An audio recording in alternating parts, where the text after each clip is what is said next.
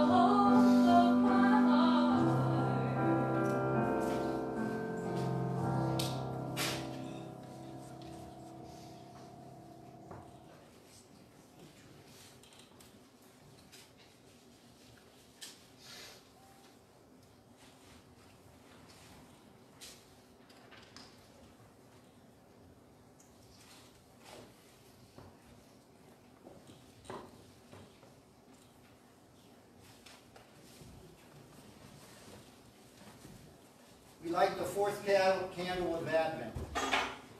Fill us with your grace and light. We recall the times we have struggled and said yes. We know times when God filled us with hope, joy, peace, and love, and our world with blessings.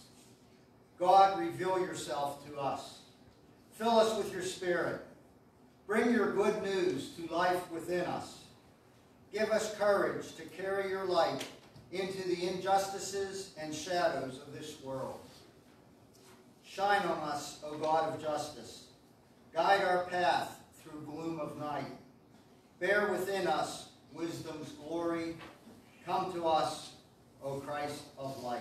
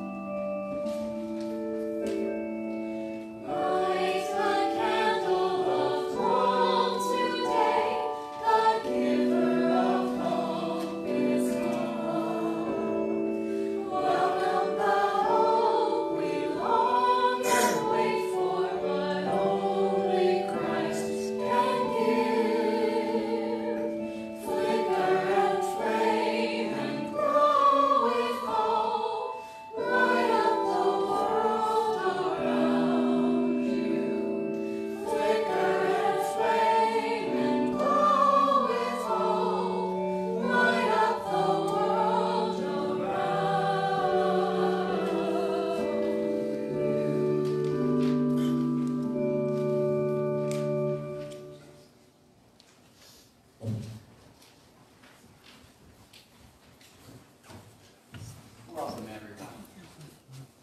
Today's announcements. Due to our caroling event at Atria's, there will be no Bible study this Wednesday. We will resume on Wednesday, December 28th at 6. Holy Disruption by Tracy Dawn. Friday at 6, all are welcome to join us for our weekly prayer meeting. And of course, tonight is the highlight of the season for many of us. It's the Live Nativity, starting at 6:30, going until 7:30. There's going to be a plan for 4 shows, lasting about 15 minutes each. Also, there's going to be cookies and Coke for your meal. Two more announcements. Remember to turn in your pledge forms to Pastor Julia that she gave out last week for your 2023 planned giving. You're welcome to place them in the basket, mail them in, or place them in Jane's mailbox. Are there any other announcements? Yeah. Next year's offering envelopes are in your mailboxes out in the hallway. If you don't happen to have a mailbox yet, just look for your box on the shelf in front of the mailboxes and you'll get a mailbox eventually, maybe 10 years from now. But they're available now, so pick them up and keep them handy for next year's usage. Please come down for coffee hour. We have a lovely coffee hour. We're not handing out any of the nativity cookies, though. Stay off that table. We'll see you downstairs. Thank you. Other announcements? Just thank you again for everybody who did the gifts for that Susan and I delivered those to the North Chamber on did we do that? Monday. Anyway, last week. And they were just so appreciative. So I really thank you all for your great response, and we'll do it again next year. Thank you. Great. Yes. Where the mailboxes are, there'll be sign-up sheets there as soon as I can find all the holders for them. And for next year, right now, Usher sign-up sheet is out there, and I'd like everyone to try to think about things that they sign up for. The flowers will be out there, hospitality will be out there, and this temporarily will be the place where our sign-up sheets will be held. Please, sir. Anybody else? Art? I know that tonight we're going to be starting the live nativity at 6:30, but anyone who's going to be part of that, I think Shelley had mentioned try to get here at 6 o'clock, just so we're ready to go and have everything set up. I also know today after the hospitality hour that we're going to have like a fitting for the different outfits and costumes. So if anyone needed to take those, I know like Mac and Maggie both have a piano concert tonight at 5:30, so we're going to be rushing back from that to get to the live nativity at 6. So if he can get his shepherd outfit, he can just get dressed in the car. New dress rehearsal, yeah. Good. All right, any other announcements? If you all would like to stand and join us, we're going to sing the first Noel, 179 in your hymnals. We're going to do verses 1, 2, and 6.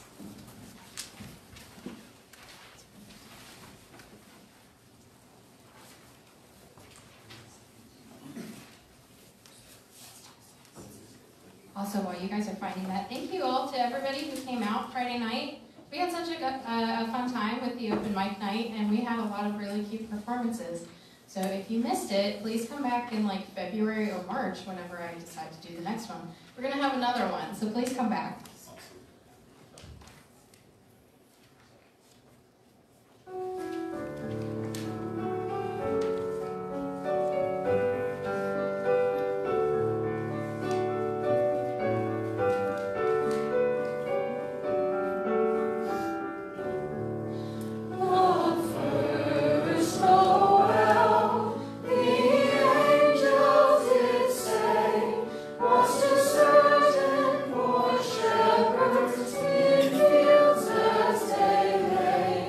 In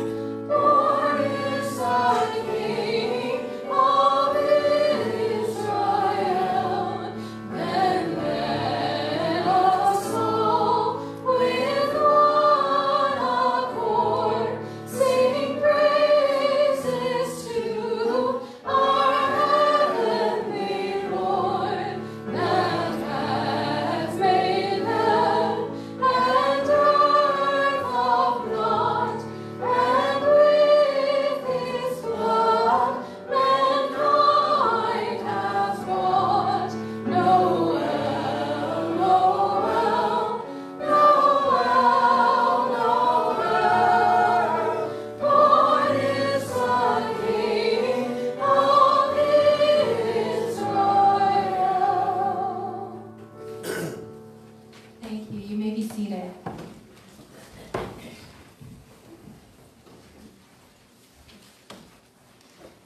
Our opening prayer.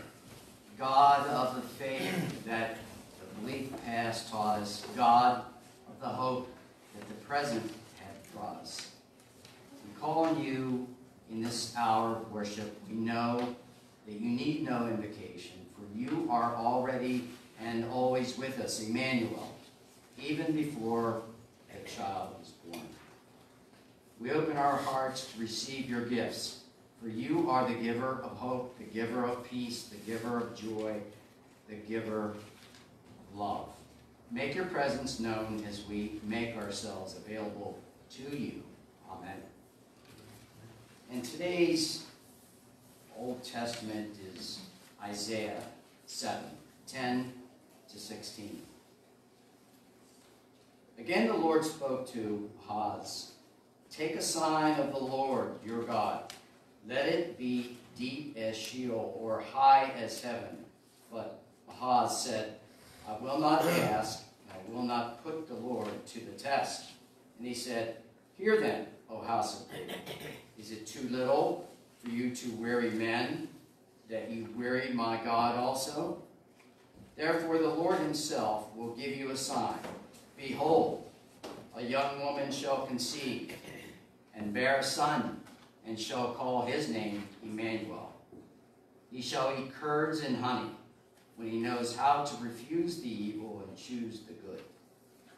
For before the child knows how to refuse the evil and choose the good, the land before whose two kings you are in dread will be deserted." The word of the Lord.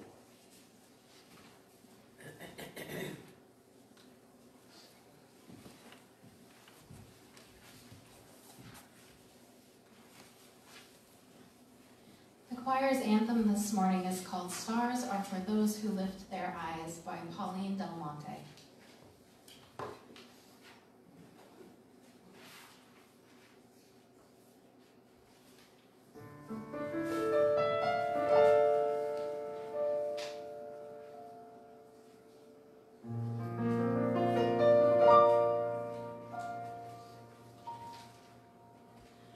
Stars are for those who lift their eyes.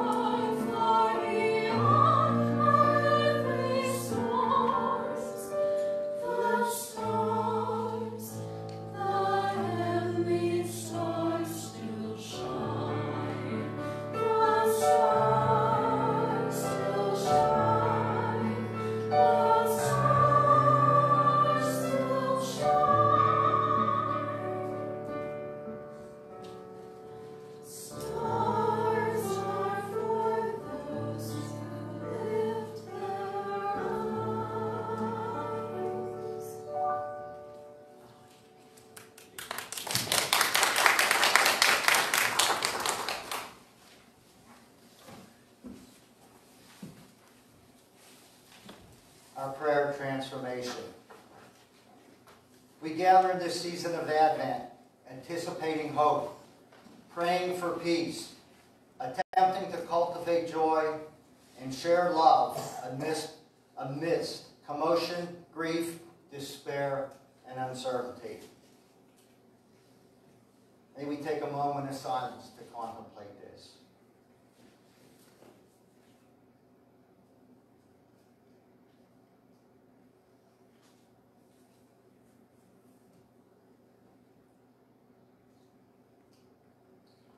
Please join with me.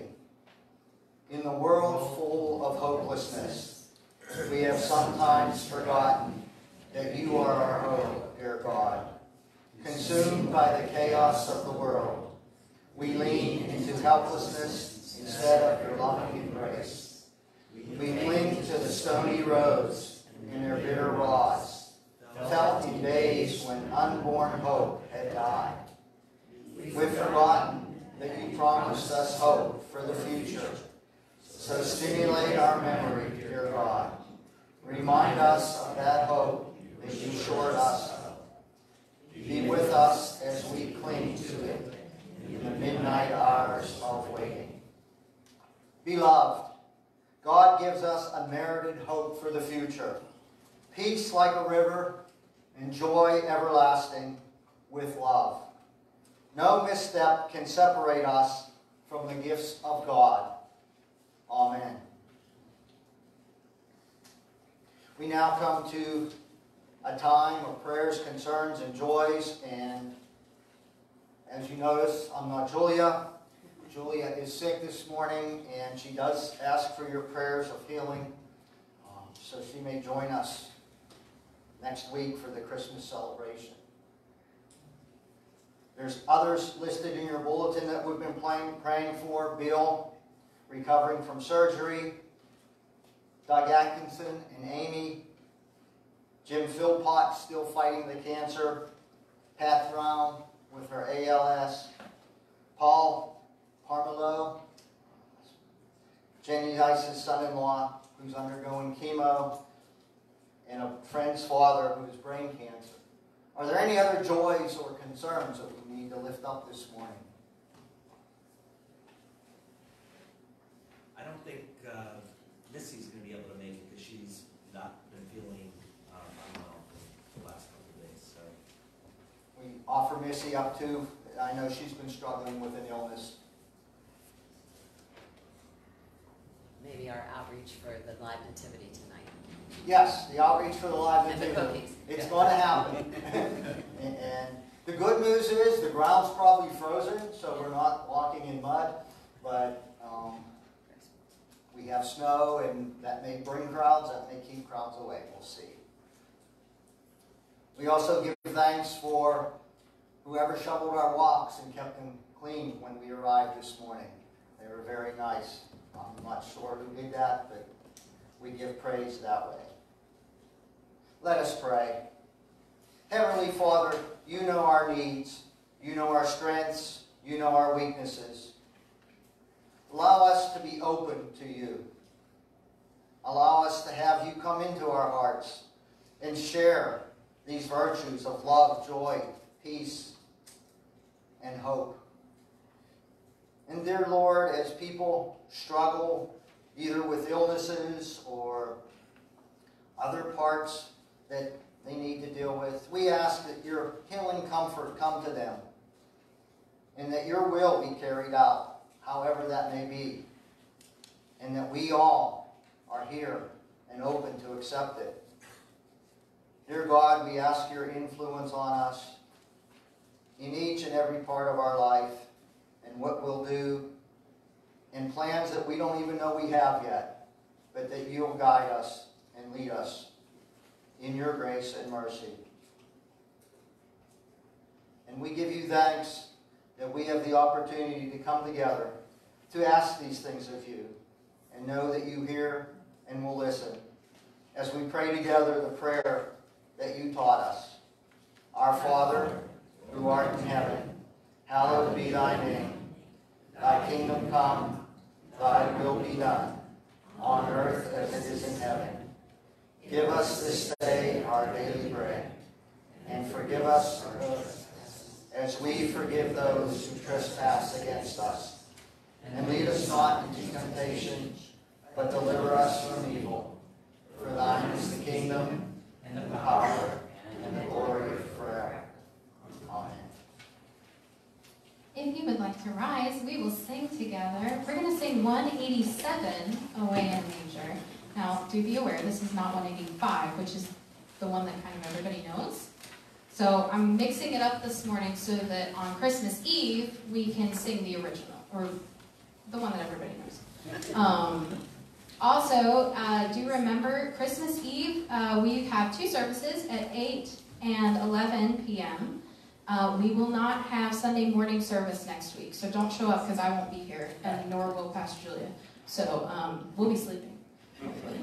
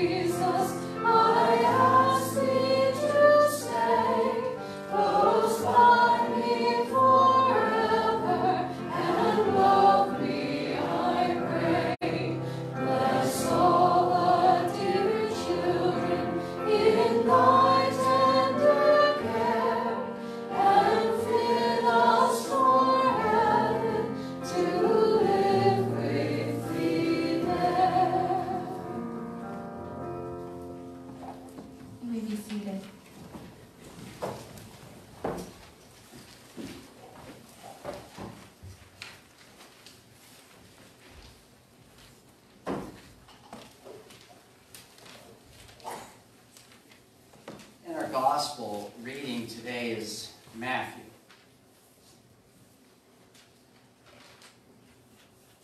Matthew 1:18. Now the birth of Jesus Christ took place in this way. When his mother Mary had been betrothed to Joseph, before they came together, she was found to be with child of the Holy Spirit. And her husband Joseph, being a just man and unwilling to put her to shame, resolved to divorce her quietly. But as he considered this, behold, an angel of the Lord appeared to him in a dream, saying, Joseph, son of David, do not fear. Take Mary, your wife, for that which is conceived in her is of the Holy Spirit. She will bear a son, and you shall call his name Jesus, for he will save his people from their sins. All this took place to fulfill what the Lord had spoken by the prophet. Behold, a virgin shall conceive and bear a son, and his name shall be called Emmanuel, which means God with us. When Joseph woke from sleep, he did as the angel of the Lord commanded him. He took his wife, but knew her not until she had borne a son, and he called his name Jesus. The word of the Lord. And now for any children that would care to come up for a children's message.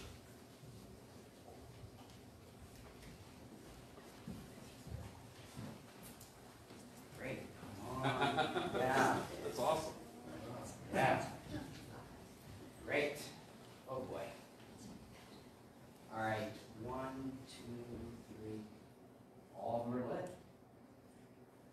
guess that means, what does that mean? We're a week away, man. Yes, sir. Yes, sir. It's coming. And that reading I just read from the gospel had three things I want to just talk briefly about. One is dreams, another one is angels, and lastly, Joseph. So, first, can you imagine not knowing that the first Christmas is coming, and you might be a little bit anxious about it? I think Mary and Joseph sure were. Anyhow, dreams. Do you guys remember any of your dreams? No, I don't think we do. But what are some of the things that happen in dreams? Are they ever scary? Yeah. Sometimes, huh? Sometimes they're scary. Have you ever been excited about something you dreamt about? Like you can fly, or it's something cool happening. But aren't they? They're hard to understand, huh? Yeah, I think we're still, even the smartest people here can't figure out what dreams are all about sometimes. So it causes us to wonder, of course, and so certainly dreams can evoke all of those emotions. Now, angels, that's the second thing I wanted to speak about. Angels, they play a big role at Christmas time. In fact, who's going to be the angel tonight? Eve.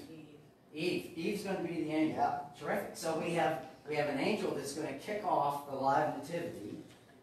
We had, and that angel told the shepherds about it, and we had an angel appear before Mary, and then I spoke in the gospel today about an angel that came to Joseph, and we're going to talk a little bit about that. So back to the whole idea of being ready for Christmas. Oh man, I know some of us are a little bit anxious and a little bit nervous about Christmas. It's 1 week away, Tom said. Yep, every year it's 25th. And it sneaks up on all of us a little bit. Some of us are nervous. I bet you're a little bit excited too. It's kind of that sort of thing. It's imagine now you're Joseph and you're unsure about what's happening. Mary has a child growing in her, and he didn't plan on it, and they didn't plan on it, and they were about to give birth to, they didn't know how and why, and they were confused, they were anxious, they were nervous about it, but then an angel came to Joseph, and it made things better. I brought an angel dream machine with me here today. So who wants to be Joseph? Oh, all right. So put this in your ear and hold it real tight. You know how these work, right? These dream machines. Yeah. So I'm gonna pretend I'm the angel here. All right. So, yo, Joseph. Listen, I know you're kind of worried about things this coming birth of a child, but look, here's the good news. One, we already got a name for him. His name's going to be Jesus, so you don't have to worry about that. We got that covered. Second thing, it's cool. Don't worry about a thing. This was all meant to be. Mary is with a child, and the child is called Jesus, and Jesus is going to be the greatest gift that people have ever experienced. And you are going to be his earthly father. So, don't worry. Be excited. And lastly, Joseph, I want you to know something. You got this, man. No problem. Okay? And so Joseph wakes up, and he's suddenly okay with things. And he and Mary are filled with a newfound confidence. All right, this is going to be coming. We don't know what's going to come of it, but we've been told that we're about to give the world the greatest gift it ever received. So imagine not knowing what you were about to face and then being told and having confidence that everything is going to be okay and it's going to be a joyous celebration. So as we celebrate Christmas and in the week building up to it, as it's going to play out in the live nativity, think about how excited, I know you are, but think about Joseph and Mary and what they were about to give the gift to all people, the gift of our Savior, the Christ child. Amen. Thanks for coming up and being part of the Jewish.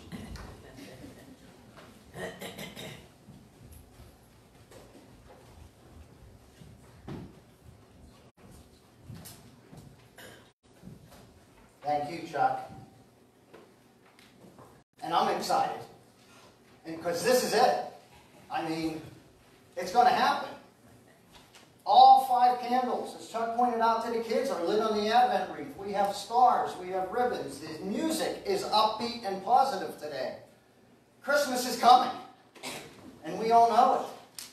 You know, the hymns are upbeat. The scriptures are even coming to a conclusion. Mary and Joseph are together, and they're going to be on their way to Bethlehem soon. The presents from the mission committee are all packaged and delivered. And maybe there's a few preparations we need to do, but guess what? Christmas is going to happen. And it's going to be here.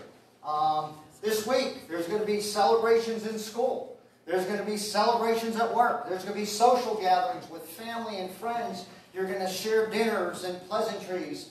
The kids, you guys get a week vacation coming up. Yeah! All right, I knew you'd be happy with that. You know, we're going to celebrate Christmas. And that's exciting and that's wonderful. And I could end that right here and say, hey, Merry Christmas to you all. And let's go out and celebrate the birth of Christ and all the warmth and pleasantries that the Christmas season brings.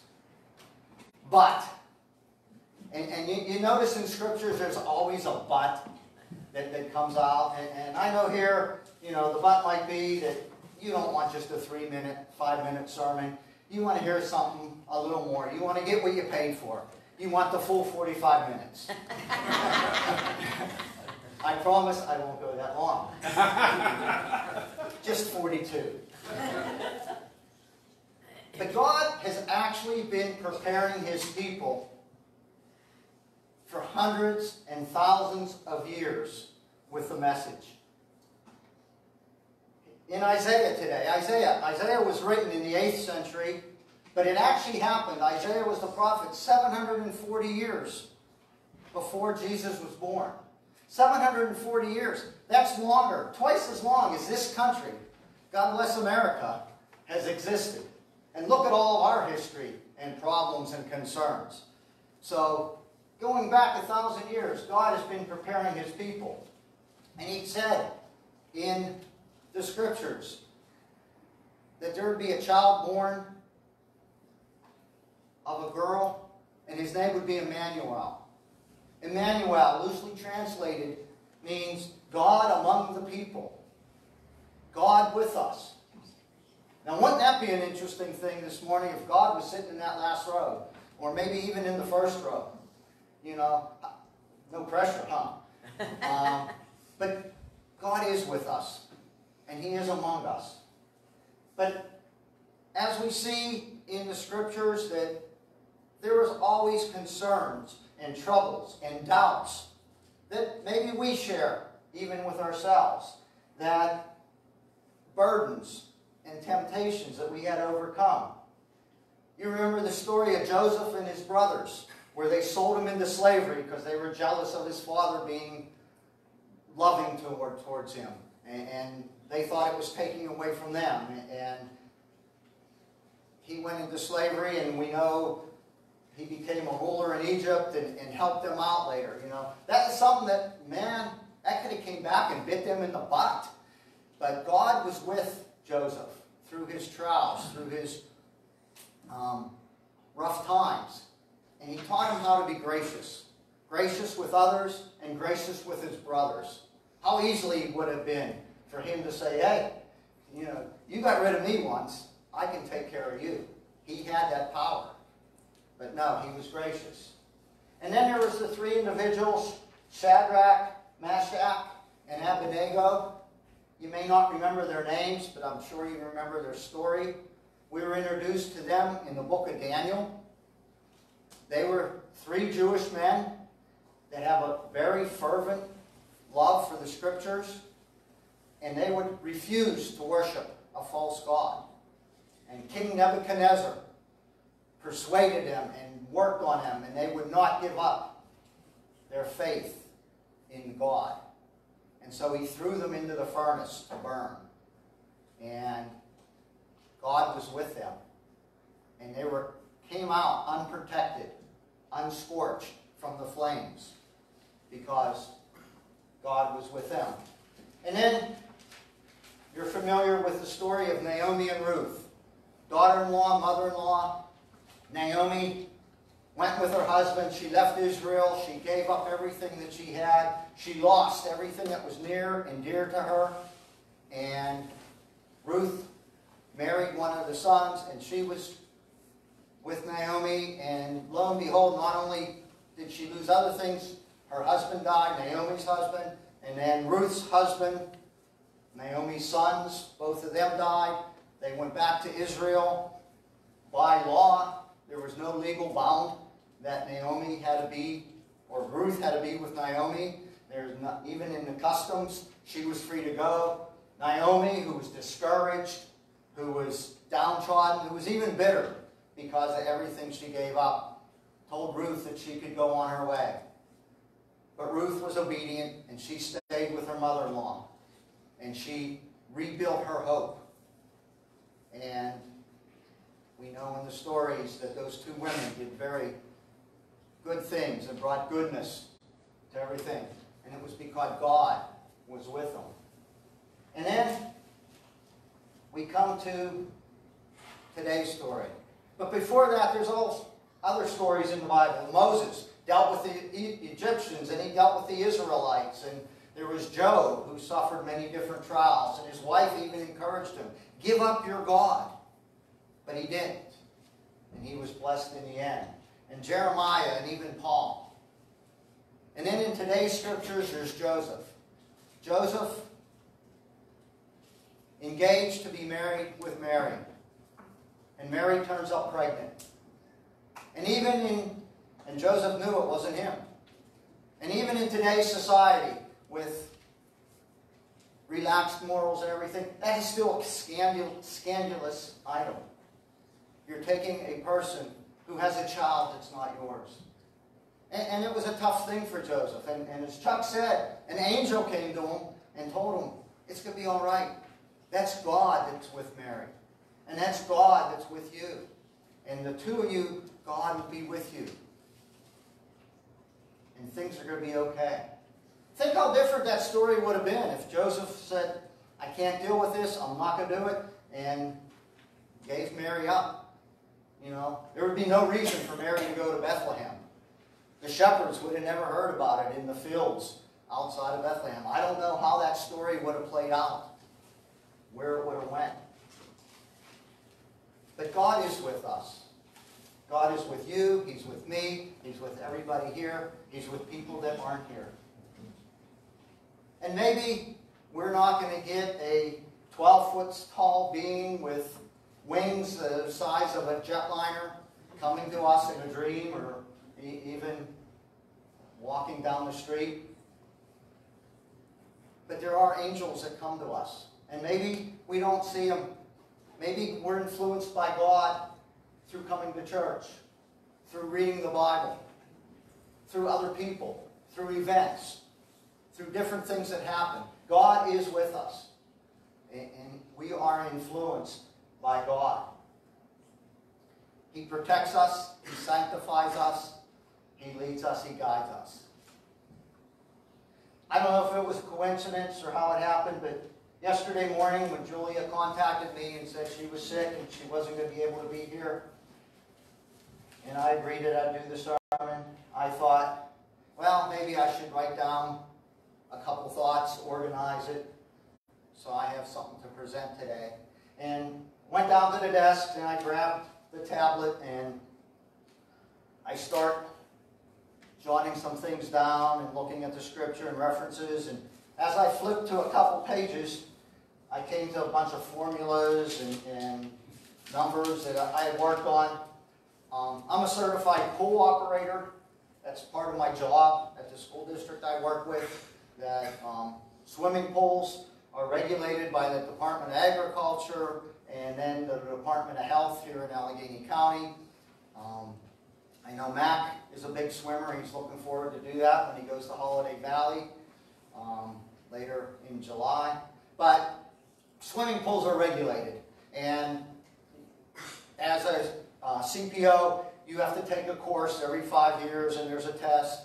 And you get all kinds of formulas, the flow rate, the media that you put in your filter, free chlorine versus combined chlorine and everything. Because a swimming pool, if you want to think about it, and I don't want to gross anybody out, is a big bowl of soup. And we keep adding ingredients by people into that soup. And when you put people in, you get different things that are going into that water. You get your natural body oils and sweat that goes in there. You might get deodorant that people have on or hair gel. And all these different things go into that water. Yes, it's gross. But if you manage that water and you run it through a filtration system and you have so many gallons per minute running through and you have your disinfectant. Most commonly it's chlorine, but they use bromine. There's also ionization. And that water is kept safe and clean for the swimmers. And I can tell you, most swimming pools, and not to gross you out, are safer than the water fountains in the hallways. There's less bacteria in the pools because it's being disinfected. But the coincidence I thought about was, that's what God's doing with us. We make mistakes. We stumble. We fall. And He's taking us and He's filtering out the bad. And He's disinfecting us and cleaning us so we may be sanctified to serve Him and to serve others. At times, we may be the angels to somebody. You don't know. But I do believe there's angels among us. And the message here this morning, the Christmas message, is God is with us wherever we go and whatever we do. So Merry Christmas, and celebrate that in this coming week. Amen.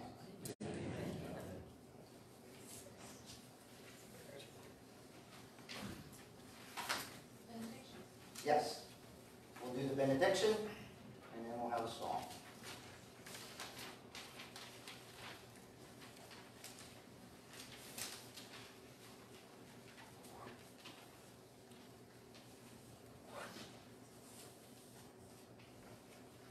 Go forth with the gift of hope, guiding you toward the path of peace. Go forth with the gift of joy, guide you toward the path of love. Go forth with anticipation, trusting that God will bless you and keep you. God's face will shine upon you, and God's grace will never leave you. God is with you. Amen. If you would like to rise, we'll sing our closing hymn together. It is 193, O Come All You Faithful. Now we're only going to sing the first 2 verses, so don't sing the third one because you don't get to sing that until Christmas Eve. So you got to come back to that.